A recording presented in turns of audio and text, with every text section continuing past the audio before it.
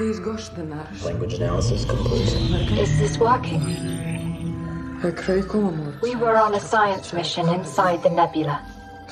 Our ship suffered a critical malfunction. In Star Trek, the Star Wars saga, and virtually all other science fiction films, remarkably, all the aliens speak perfect English.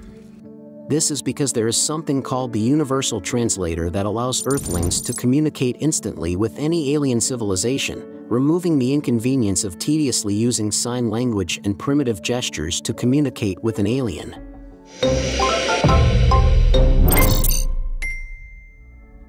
Although once considered to be unrealistically futuristic, versions of the Universal Translator already exist.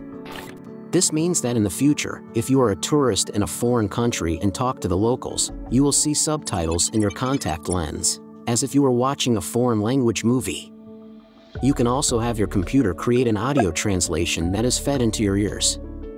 This means that it may be possible to have two people carry on a conversation, with each speaking in their own language, while hearing the translation in their ears, if both have the Universal Translator. The translation won't be perfect, since there are always problems with idioms, slang, and colorful expressions, but it will be good enough so you will understand the gist of what that person is saying.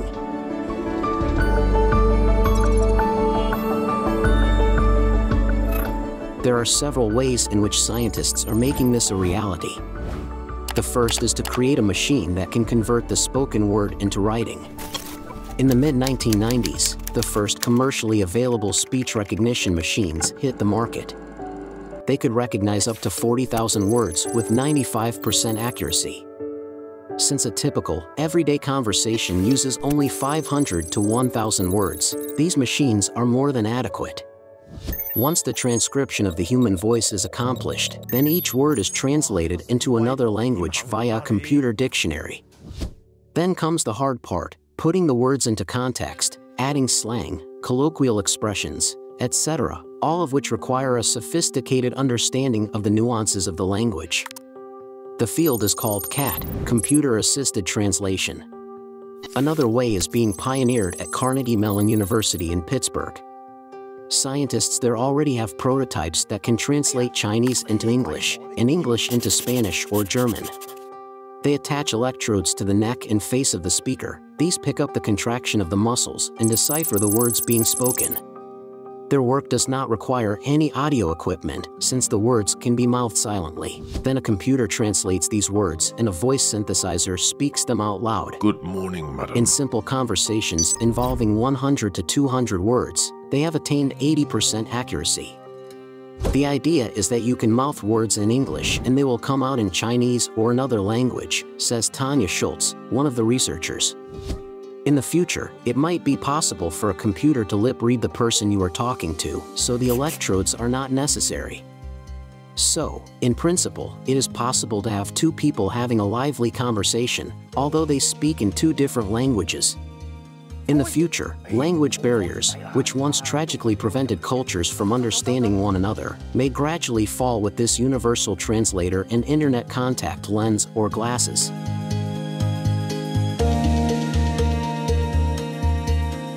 Although augmented reality opens up an entirely new world, there are limitations.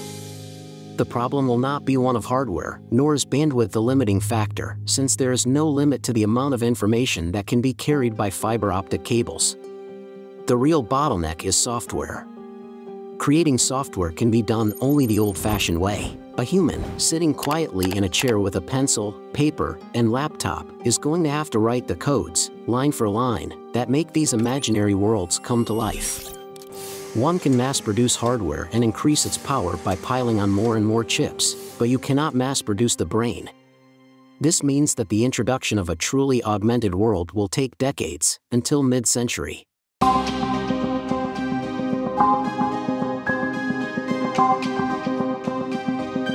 I want to use this moment to briefly inform you about Digital Butterfly. This channel is an independent project of a group of people with love for science and technology. Our researches contain useful information from popular books and articles by well-known scientists and engineers. Our goal is to inform you about how the future is going to look like and give you the idea and familiarity with the technology and lifestyle we are going to face ourselves in the future.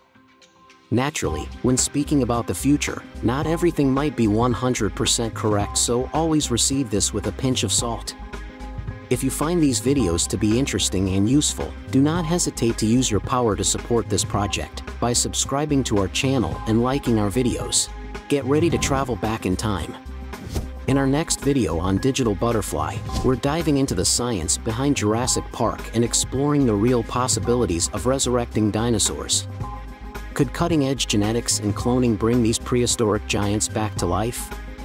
Stay tuned to find out. This is one journey you won't want to miss.